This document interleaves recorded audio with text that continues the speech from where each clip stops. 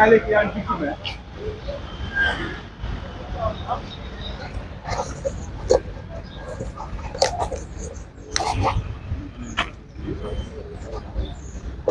Ça va?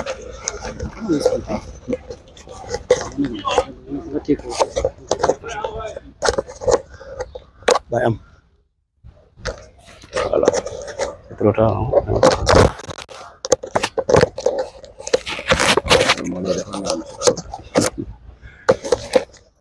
Vous voyez donc la victime est à l'intérieur de la barquette. Bon, elle a ce qu'on appelle un casque plus les lunettes de protection. Elle est bien amarrée, couverte donc dans la barquette, n'est-ce pas? Il y a 2 cordes de retenue. Une équipe donc à l'intérieur donc va prendre va descendre la victime à vitesse constante et l'autre va tirer. Donc vous le voyez, donc la victime descend à travers les cordes. C'est ça qu'on appelle la tyrolienne.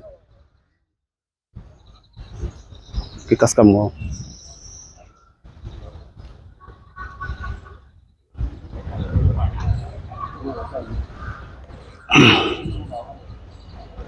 Ok.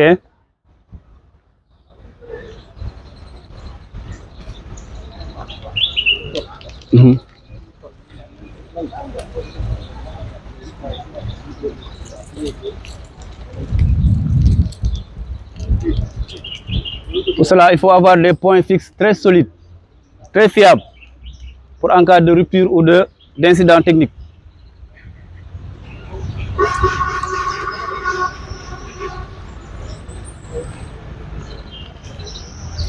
Comment?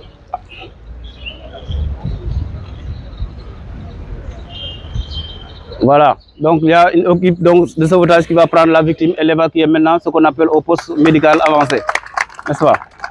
Voilà. Bon. Ok, donc c'était ça la manœuvre du jour, faire descendre la victime à l'aide par la tyrolienne.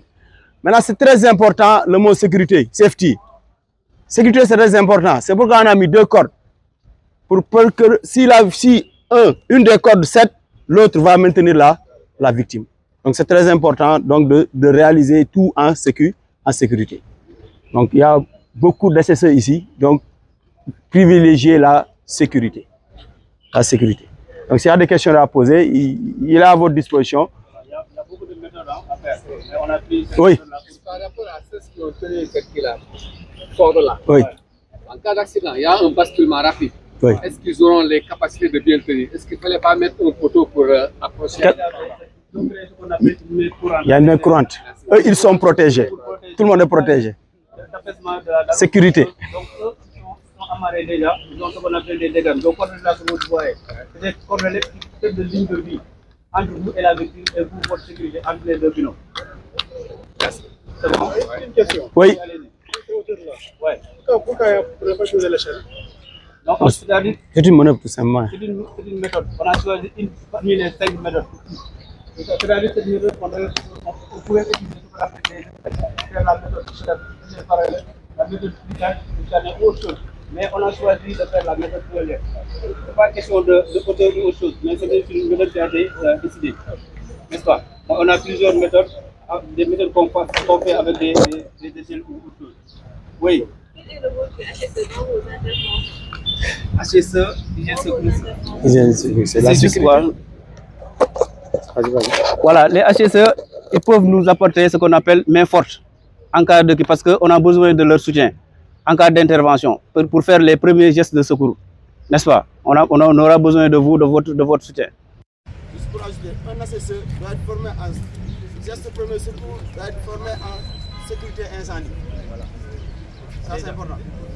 Oui. On a du mal à distinguer entre la Croix-Rouge et les secours. Ah bon? Pourquoi? Parce que la Croix-Rouge était un école. Non. Ah, non. La Croix-Rouge c'est juste pour les gestes de premier secours. Nous on ne joue même pas aux médecins, hein. On doit faire juste les gestes de premier secours. Ça veut dire maintenir la personne en vie jusqu'à ce que le secours arrive ou jusqu'à ce qu'on l'amène vers l'hôpital. Mais on ne joue pas aux médecins. La Croix-Rouge aussi ne joue pas aux médecins.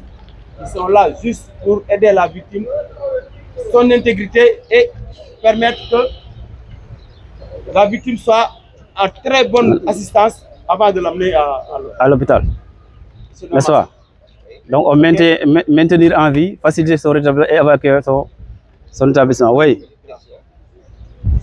C'est par rapport à l'état de santé de la victime. Est-ce qu'il y a un nombre de temps qui est défini pour son évacuation? Le temps. Parce que le temps, c'est-à-dire il faut, le temps, c'est un facteur de temps, certes, mais il faut mieux vaut de sauver la vie que de perdre la vie. Il faut l'amener dans des conditions les plus qui possibles. C'est un facteur de temps. En 10 minutes, on peut faire une tyrolienne. N'est-ce pas? Voilà, en 10 minutes, même moins ça. Même moins de 10 minutes, on peut faire ça. OK. Voilà.